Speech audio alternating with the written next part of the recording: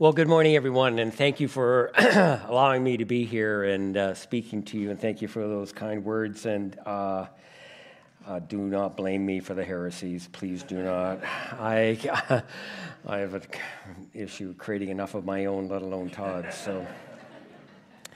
And it is great to see some of my former students here. Andrew leading the musical worship here. That was fabulous. And I know Andrew and his family, and we've had a long relationship with him and his family. Alicia Whiteside is a student of mine, and I think many of you know who that is. And so Alicia's taken a couple of courses. She's taken hermeneutics with me and the Book of Psalms with me. And she takes these courses live stream, so she's on screen up here while I'm teaching down in Cambridge, and she is the only student I've ever had that has had a parrot attend my classes. Now, if you know Alicia, evidently she has quite a menagerie of birds and other animals, but this parrot regularly attended my classes. And I learned a few things along the way, so that's good.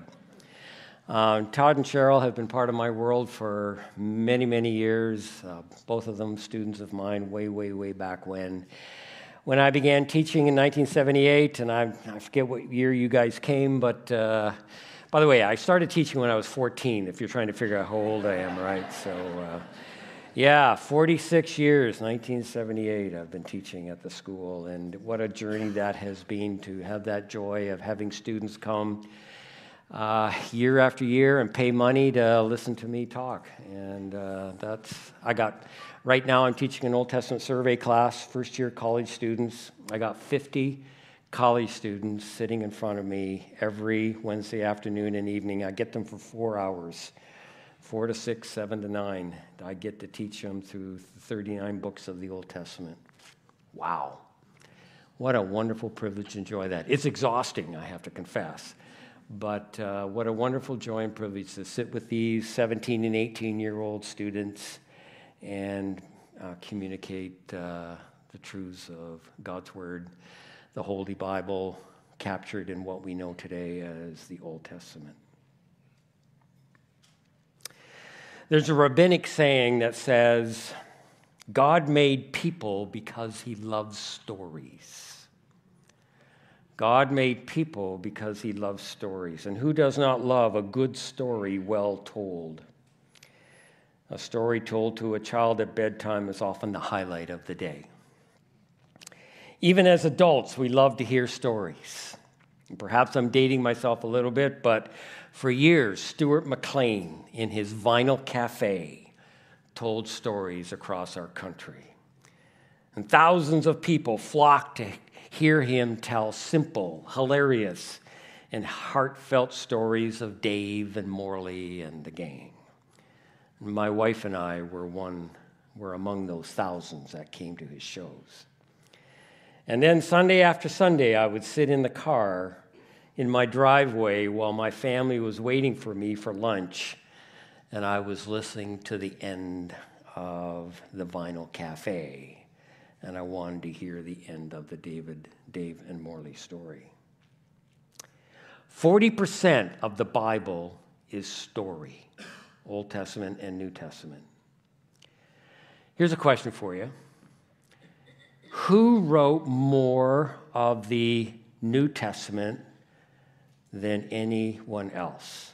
Who has the biggest amount of material, human author, in the New Testament? Okay, so I'll give you 3 possibilities. Was it Paul? Do I want to take a show of hands here? I didn't do this last time, but how many think it's Paul? Okay. How about John? Okay, a few John. How about Luke? Well, you are the elected remnant of those who said Luke. Luke wrote more of the New Testament than either Paul or John or any other writer in the New Testament. When you count the volume of material between his gospel and the book of Acts, it adds up to more material than what Paul wrote or John. And I find the fascinating thing about that is all of Luke's writing is story. The gospel and the story of the church in the book of Acts. God knew the power of story. And I call upon the church. It is time for the church and its preachers to get back to reading and expositing stories. But then another side of what I'm interested in talking about and dealing with are the Psalms. The Psalms are the voice of worship for Israel in the first century church. And it is a biblical book that captures an unparalleled and unmatched poetry, the voices of praise and thanksgiving and trust and lament and so much more. And my call again is for the church to return to this book with its voices, to restore the full depth and breadth of the worship of God that he has intended ever since he founded his people Israel and now the church. And we are told twice in the New Testament by the Apostle Paul to sing to one another the Psalms, along with hymns and spiritual songs. And so in an effort to heed my own words, in both story and song, I have taken 10 Psalms that have a story of David attached to them. And that story is talked about in the title of the Psalm. So, for example, in Psalm 57, the title reflects on the fact of David and his men trapped in the cave when Saul came in to do his business. In Psalm 22, the title indicates that this psalm is a lament and a confession of sin over his adultery with Bathsheba. In Psalm 3, the title indicates that it is a lament over the death of his son Absalom. And then Psalm 34 sets the context in the title by saying that it was a time when David faked his insanity when he was caught hiding from Saul in Gath. And so what I have done, I've taken 10 Psalms that have these titles that lock it back into a story into 1st and 2nd Samuel. And I've rewritten the story. I kind of call it expositional creative writing of the story. And then after I tell the story kind of in my own words, I do an exposition of the psalm in light of the context of that story that has set the pattern or the backdrop of how that psalm was read and heard. And I call it expositional creative writing in that I have not just read the psalm or read the story from the Samuel text, but in the same way that we don't take, say, if we're preaching a sermon on the book of, say, Romans 8, we don't just read Romans 8. We read it, but then we work it and we work with the text. We work hard at squeezing out the message that Paul wanted to get across as he wrote that chapter in Romans 8. And so as I rewrite the stories, my task, my goal was to squeeze out the message that the original author had in writing and recounting that story. And in every psalm and story, I ask 3 questions. And in my view, these 3 questions are the only questions that the Bible answers. The Bible only answers 3 questions. The first one, who is God? Second, who are we as the people of God? And third, what is the world? Now, there are dozens of questions under each one of those. But we start with those 3 foundational questions. God's sacred scripture asks only, who is God? Who are we as a people of God? And what is the world? And the world both as created by God as well as the world that is arrayed against the kingdom of God. So, this morning, your pastor asked me to kick off your series on doing some of these stories and psalms that I've talked about in my little books, This Poor Man Called. And the first story that we're going to deal with today does not have a psalm attached to it. It is actually the story of David being anointed by Samuel, and it actually launches the whole story of David that we find in the books of Samuel. And it's the anointing of David after Saul, the first king in Israel, had gotten off the rails with God. And this story starts the whole life of David and is the base for the 10 Psalms that have titles attached to David's life and stories of David's life.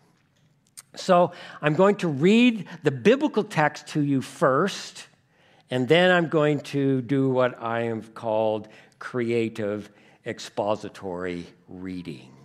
So the text is 1 Samuel 16. If you've got a Bible or you've got a phone or some kind of device, you can look it up. But I'm going to read the biblical text story to you first, and then I'm going to read a bit more of a creative rendering of this text. Hear the word of the Lord. The Lord said to Samuel, "How long will you mourn for Saul, since I have rejected him as king over Israel? Fill your horn with oil and be on your way. I am sending you to Jesse of Bethlehem. I have chosen one of his sons to be king." But Samuel said, "How can I go? If Saul hears about it, he will kill me."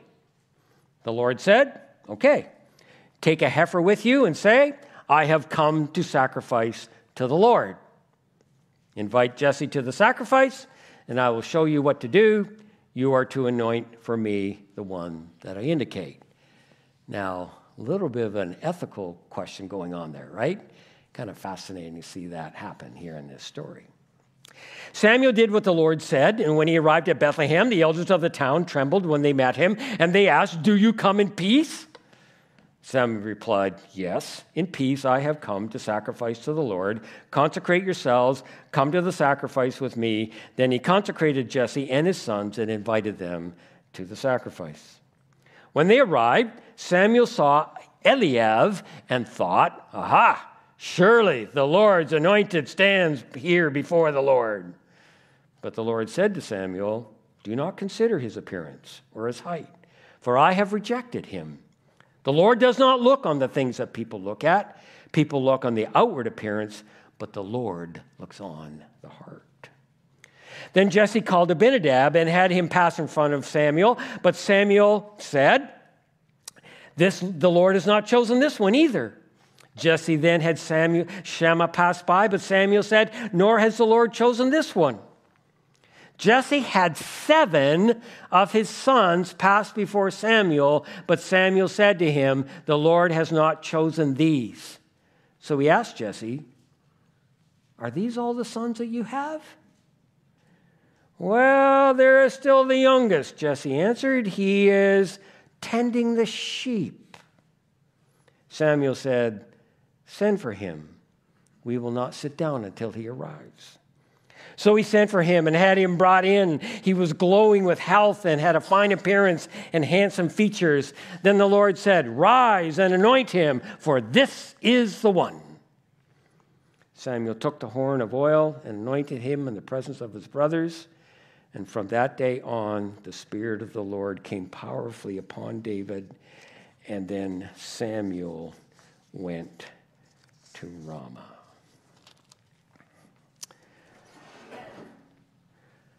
Papa Dave is going to read you a story. I have 14 grandkids, and so I know what it is to read stories. Actually, my wife does it much better than I do. As Jesse stood up from tying what seemed to be his 1,000th sheaf, he saw him. Down the road, there was coming a lone man, snowy white hair, flowing beard, leading a calf. In an instant, Jesse knew who this man was. What was the famous, fierce, and dangerous prophet Samuel doing coming to his village, Bethlehem? What had happened? What had they done wrong or right? Jesse turned and walked briskly to the village. The other elders had already gathered. The news had spread quickly, and Samuel is coming, and he's leading a calf. The silence was ominous as the prophet walked through the village to the central square. He sat on a bench beside the well. Hesitantly and carefully, the elders as a group approached. Yaakov, the head elder, spoke. Shalom, Nebi Samuel. Samuel returned the greeting. Shalom Aleichem. And then from Yaakov, do you come in peace? Shalom, yes, in peace I have come, Samuel replied. Lizboa l'Yahweh bati. I have come to offer a sacrifice to the Lord. The prophet went on. Prepare yourselves for the ceremony. Quickly, the group dispersed to return to their homes to perform their preparatory rituals, a service of worship for God. To God, the prophet Samuel here personally. This was huge. And as Jesse turned to go, Samuel called quietly, Jesse, come here. Yes, master. I'm coming with you to your house. Yes, master. What was this all about? As the two walked together, Samuel said, gather your sons, for I'm here for another purpose. Yes, master. Why are you really here? I'm here to choose a new king for Judah. The sacrifice is a camouflage in case Saul hears about it. God told me to do it this way. Jesse was dumbfounded. What was going on? He knew that their present king, Saul, son of Kish, was not doing well. He had heard that Samuel was pretty ticked at him, but a new king and from one of his sons? Oh, God, what are you doing? Jesse and his family had gathered at the house. Samuel performed a little ceremony of consecration, but only Jesse knew the real purpose of all this. Back to the village center they went. An altar had been built and was burning, and the sacrificial calf stood quietly tied to a tree. In front of the villagers, elders, and family of Jesse, Samuel quickly and deftly slaughtered the calf, skinned it, and laid the carcass on the flames. The blood was carefully poured out and sprinkled on and around the altar. The smell of burning flesh and smoke filled the air. Then Samuel gave Jesse the nod. And Jesse quickly whispered to his oldest son, Eliab, go stand in front of Samuel. Somewhat confused, Eliab stood in front of the frightening prophet. Eliab was tall, handsome, strong, a born leader, the firstborn child. This one's a lock, Jesse thought. Samuel looked him over. He thought to himself, oh yeah, this is the one. He bowed his head, but when he looked up, he shook his head slowly and then turned to Jesse. No, not this one. Please bring another son. Jesse was dumbfounded. What do you mean, not the one? He is the first. He is the head son. In a daze, Jesse touched the arm of Abinadab, his second son. He took his turn in front of Samuel. And again, the seeming sense of satisfaction, the head bowed in prayer, and then the shake of the head. Rejection number 2. Jesse, another son, please. This time it was Shammah who stood before Samuel. The same ritual, another rejection. For all 7 sons, the process and conclusion was the same. All good, healthy, intelligent men, all rejected. Jesse was mortified. What was Samuel after? And Samuel was speaking to him, and he seemed confused. Jesse, do you have any more sons? Well, Master, yes, I do. I have a katon, a little one, their baby brother.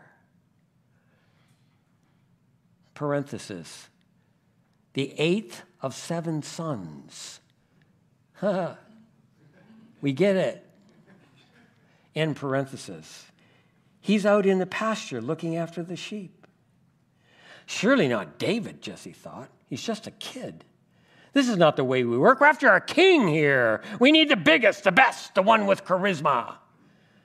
That had been their choice in Saul. Oh, sure, he had gotten off the rails with God, but this was what the other nations around them all had. We need a king like the other nations. How could they hold their own with the Philistines and the Canaanites without this kind of king? David? A child? The little one? And oops. The prophet's voice penetrated his reverie. Go get him. We will not sit down until he comes. And Jesse called over a young boy and whispered, go find David, and you stay and look after the sheep. And the boy ran off, and they waited. And finally David came and stood before Samuel. Yes, a youth, but good-looking and strong. And again, the survey with the eyes and the head bowed in prayer. But this time when Samuel looked up, he put his hand on David's shoulder. The boy sank to his knees. And from the folds of his cloak, Samuel took out a ram's horn of olive oil. And in front of the wide-eyed circle of people gathered there, including a father, mother, elders, and 7 rejected sons, he poured the oil over David's head and shoulders and quietly announced, behold, the King of Judah. Everyone is thunderstruck. So that's what this was, a coronation, an anointing as a king. And can you believe it? Eliab and the others were all rejected. Further, King Saul, our choice, rejected. And now this, David, you got to be kidding. Anointed king? And Samuel picked up his things to leave, and Jesse touched his arm and pulled him aside. What just happened here? Why David? Why not Eliab, Abinadab, Shammah, or the others? And Samuel said, this is what God said to me. I do not look on the things that people normally look at, appearance and height. People look on the outward appearance, but the Lord looks on the heart. And with that, Samuel disappeared back up the road he had come.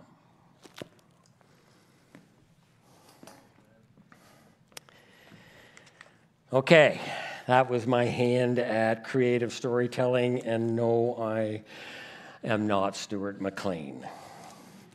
And I remember I did this similar kind of story in another church, and I made that comment, and a guy came up to me afterwards and says, "Yup, for sure, you're not Stuart McLean."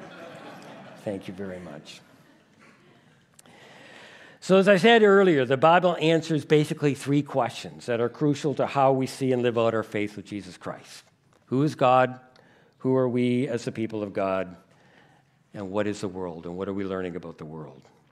And it is in answering these 3 questions that we find impact and application. So let's try and answer these questions from this story.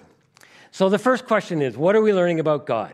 And another way of asking this is, what is our encounter with God? And 3 things emerge for me in understanding who God is and what we're learning about God in our encounter with God in this story. And the first one is this: God loves to choose the marginalized, the little one, the catone, the oops, the leftover.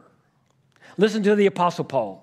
Brothers and sisters, think of what you were when you were called. Not many of you were wise by human standards. Not many were influential. Not many of noble birth. But God chose the foolish things of the world to shame the wise. He chose the weak things of the world to shame the strong. He chose the lowly things of the world and the despised things, the things that are not, to nullify the things that are, so that no one can boast before him.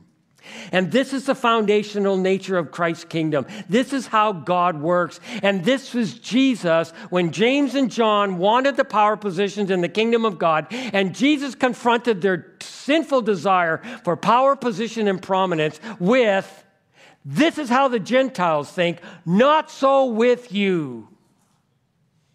If you want to be first, you got to be last. If you want to be master, you must be servant. God loves to use the ordinary, the common, the catones of this world. Second thing that we learn in what are we learning about God? The second thing we see is God will choose to reject the powerful when they take on their own power. Power is good when it's used in the right way. But Saul took power to himself, and that led him down the path of destruction, to the point where God took the empowering Holy Spirit from him, took it off him, and placed on Saul an empowering evil spirit. This is a huge warning to any and all of us who have power over others, whether in church, the family, a marriage, the community, the workplace, or wherever. And then third, as we learn about God, we learn that God loves to break the patterns of normative thinking. The norm was for the eldest male in the family to be the one that was prominent. He was the priest of the family and had the birthright. But David was chosen over 7 older brothers. And no wonder Jesse was confused.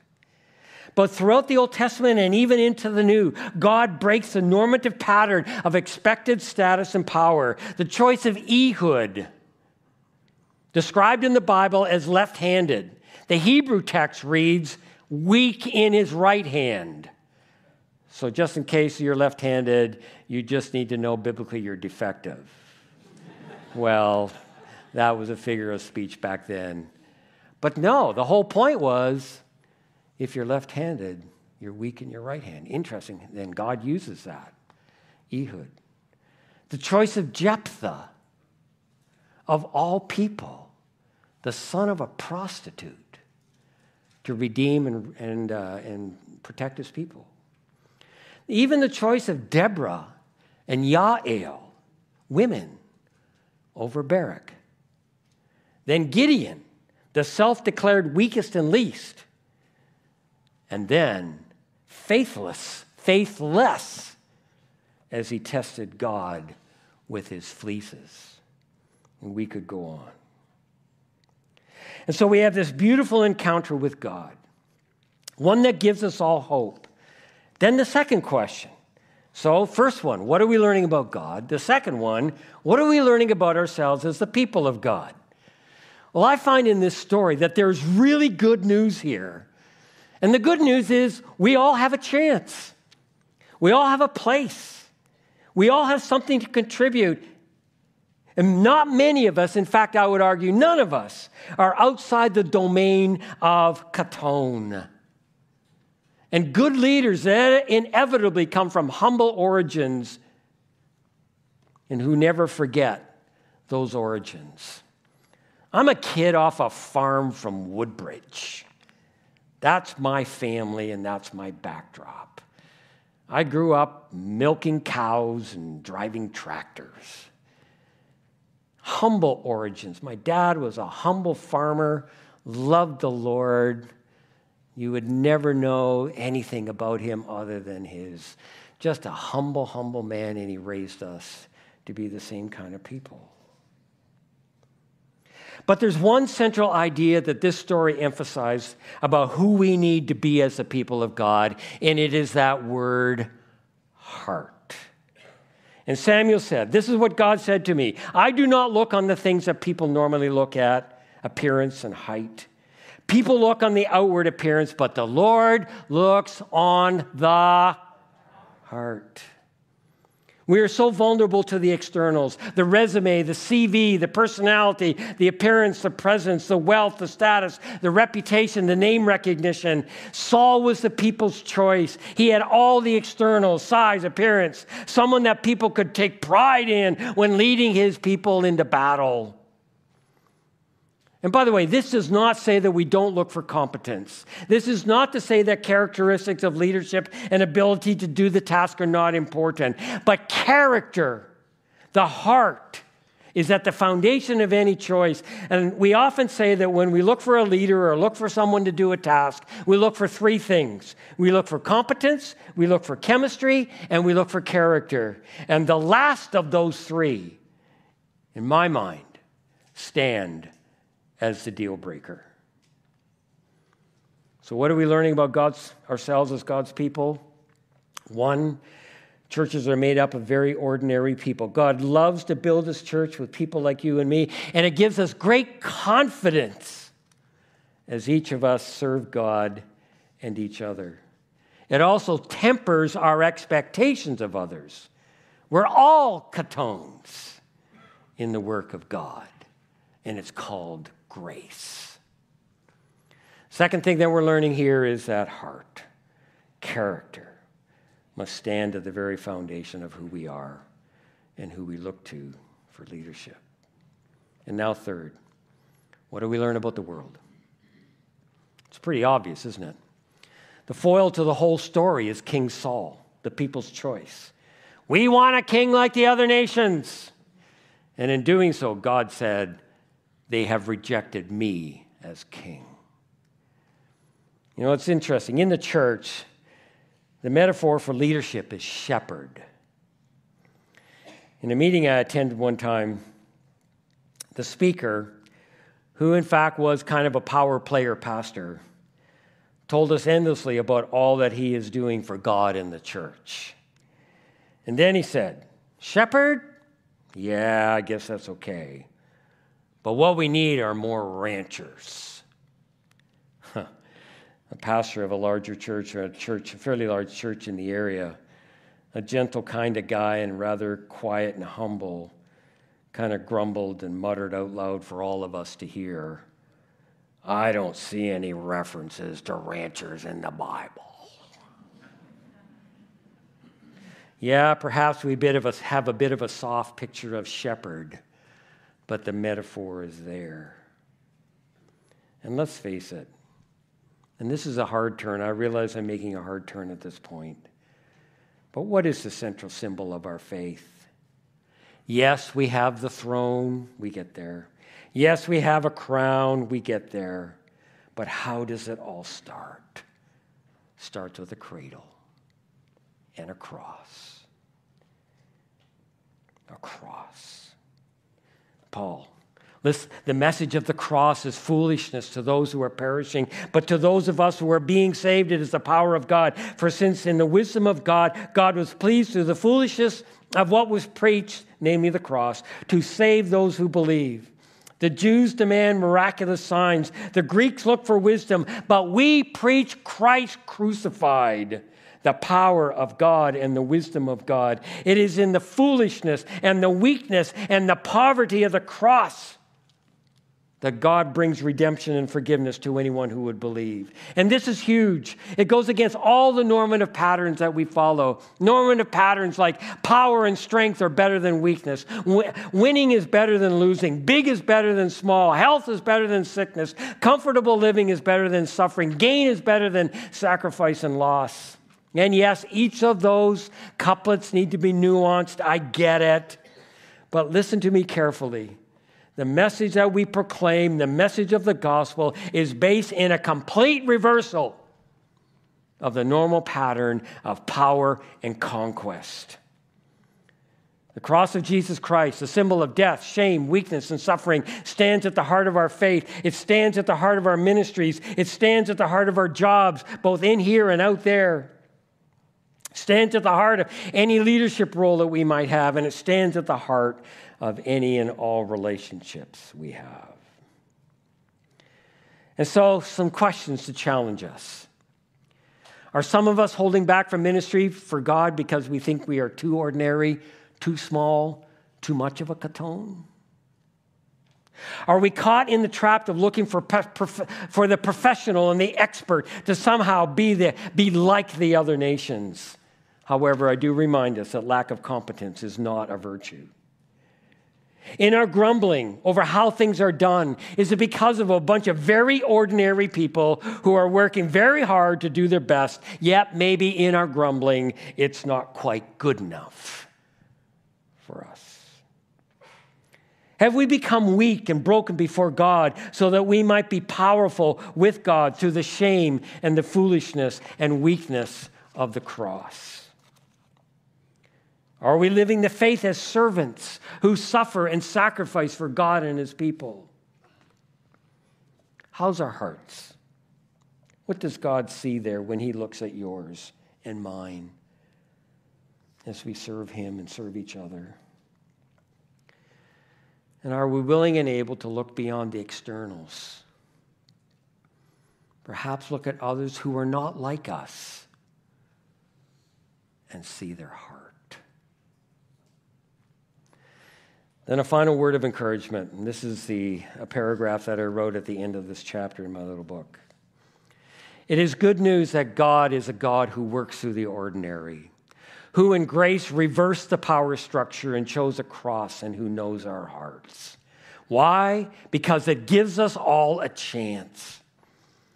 And we think about who and what we are as the people of God in the world, we see God's choice of the caton, the ordinary, perhaps even the odd and the left out.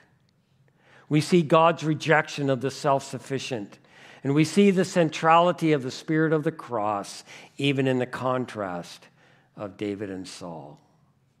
Finally, we see the core of heart, a heart totally given to God. Let's pray. Gracious God and Heavenly Father, we hear this story perhaps through new ears and a new mind. We hear that repeated echo,